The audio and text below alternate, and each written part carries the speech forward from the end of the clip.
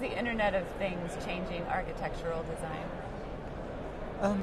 It's a little bit of a tricky one, because I think the very latest sort of, let's say, technologies, or the very latest sort of developers in the Internet of Things have, in a way, belong to the sort of haute couture, high-end sort of part of the, let's say, the architectural design, and mostly it pertains with like luxury. It pertains to luxury interiors. I've sat through a couple of lectures by these really good sort of high-end German architects who are also doing quite a bit of engineering, and they showed us projects where, in a way, the house is completely regulated, sort of, you know, let's say online, and that's where you see the sort of most sort of sci-fi-like visions of the future of what, you know, the house would sort of set itself ablaze or something just by itself, taking this or that particular data. On a kind of an everyday design basis sort of thing, I think it's probably not there yet. And obviously those technologies are affecting us as consumers and residents, but the house itself is actually still, I think, lagging a little bit behind, and is sort of catching up.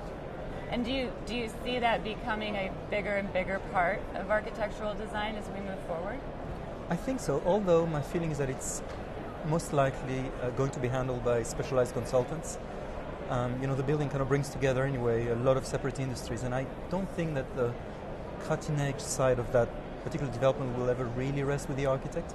It will be something that we will be collaborating with high-end experts in the same way that we work with engineers to resolve, I don't know, just structural issues, sustainable issues, new materials. But our jobs will be more and more intertwined. Right. And so what are some of the most innovative developments that you're seeing in the architectural design space? Is there anything happening that's indicating a fundamental shift in the way we approach architectural design? Not quite.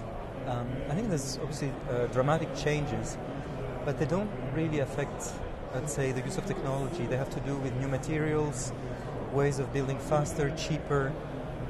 They also have to do, again, with what I was saying, you know, there's a long word for that. They call it domotics, which is a sort of, information technology of the house. And over there, it's almost like part of this really high-end consumer industry where, you know, you actually find amazing gizmos and things for the house. But I wouldn't say that they are really driving, let's say, architectural innovation. Architectural innovation is really driven mostly at the moment, I think, by obviously the democratization of like the computer as a design tool, which allows you to make fancier looking things, makes them cheaper, therefore making them affordable possible. But these aren't things that are necessarily tied to, let's say, technological developments of the last 5 years. So changing directions just a bit, you give a talk based on your book, Pasta by Design, that shows how the mathematical equations of pasta define the taxonomy of the genre, is the description. So how did that project come about? It was a bet. It was a late-night conversation that sort of went sideways. I actually described some of this in the preface of the book. I mean, I wouldn't get into detail, but I was sharing the office with an Italian guy for 7 years, and you know, he would be cooking pasta every night, and then he had all sorts of ideas. I mean, I obviously use mathematics to design, which is by itself already fairly rare. But of course, most of these innovations are lost on most people because, you know, architecture isn't that big of a cultural phenomenon, not as big as food. So therefore he kept saying, you should do something that's really more mainstream, how about this, how about that? He had a lot of bad ideas, but that one stuck. It was like, why don't we just work on pasta? After that it took a couple of years obviously to happen, but that was in a way the beginning of this project. Right, and so what lessons can designers and architects take away from the pasta project? Well, for one thing, it's culturally, it's such an important part of our lives that even dabbling a little bit into this field from the point of view of the designer enriches you immensely just by seeing what actually something that matters to people can do to, you know, the way you work, the type of project that we're doing. I've had the most amazing reception. In fact, most of my work, my serious work, never got any, in a way, of the attention that this particular project has. So I would say I learned a lot of things on that sort of, say, cultural, social, let's say, level. In terms of the architectural thing, I mean, obviously, I'm sure you've noticed the design nowadays has become very biomorphic. It's become sort of very blob-like or cool. So in other words, we've learned from nature increasingly. There's a high-end side to design, which looks at the way, say, nature behaves or how naturally things are produced.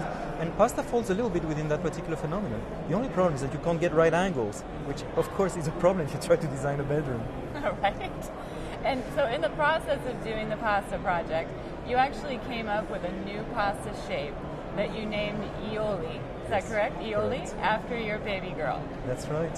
So how would you describe the shape of the pasta, and have you succeeded in getting the pasta produced? Okay. Well, Ioli is no longer a baby, I'm afraid. She's grown up to be 6 now.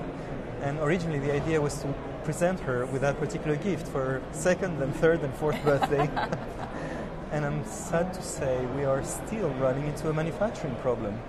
Because, as I sort of been saying in jest, the world of pasta is a mirror universe. Everything that's around us, in a way, is flat, orthogonal, rectilinear. That's what you expect the walls and the ceilings of your house to be. In the world of pasta, it's exactly the other way around. In other words, everything is blobby, sort of round shapes, continuous. Therefore, it's just a technical issue. It's that you just can't get something angular made simply by blowing a viscous mixture through a slit. So with the manufacturers, I was interested in doing something that would be original, i.e. slightly boring looking by the standard of pasta, but unique precisely because it would look so ordinary in that world where nothing really looks ordinary. So I tried to convince them. We had a bronze-made sort of study to be made in Italy, somewhere near Piacenza. Everything was going fine, but then somehow the lines of communication with the manufacturers of the bronze die sort of became longer and longer. I'm still hoping to have it ready for her 7th birthday. The design is finished. It's sort of corkscrew-like with a little bit of a right angle thrown in, and hopefully it will taste good as well. Is the right angle the hang-up on the... That's a hang-up on it. If you're trying to be banal in that particular trade, you just can't do it. Right. So, taking a look at your architectural firm, you guys have worked in some amazing projects. What kinds of things are you working on now, and what's your favorite? At the moment, I'd say we're looking to do bigger projects, because a lot of the, let's say, slightly original techniques or design approaches that I'm promoting at the office work best at the smaller scale. So you do a little bit of an installation for a museum, you make a bigger room. So these are things that we've done over and over, and at the moment we're interested in looking at bigger projects. So for instance, even though I may not say this on the record, we've just been part of that major international competition for the new Helsinki museum, the Guggenheim in Helsinki, and we were very happy to actually use the same formulas to try to, for instance, plan a museum just like the New York Guggenheim, which is almost entirely designed around the idea of circulation. So we're doing circulation with mathematics. That's one thing that I'm actually quite keen on, and I really like this project. And we have, more banal things, house in Greece, which is very normal by that standard, plus the dozens of little sort of research projects that I'm running left and right, obviously, at any given time. And so looking in general, and aside from your own projects that you're working on, what people or projects are you following? What kinds of things are you finding fascinating these days? Well, there's obviously a brand new generation of designers that, in a way, is a lot more material-oriented than we ever were. So, we kind of innovated. Now I sound like I'm an old guy, but I'm not. However, we sort of, let's say, we put all the money on software, on kind of trying to absorb technology that was being developed now the last 10 years. The new generation is keener on looking at materials. Material science in a way now is the cool thing.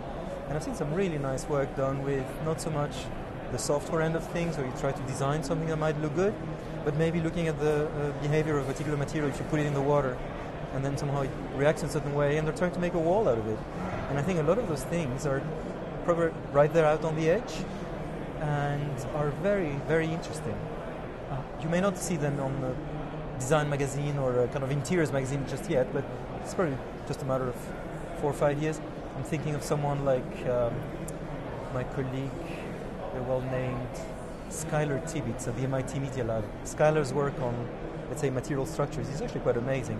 Now, whether this will make it, say, proper architectural design within 2-3 years still remains to be seen. Right, it's probably just maybe one of the first iterations Yes. to what will eventually come out. I would think so, yeah. Thank you very much for talking with me today. Thank you.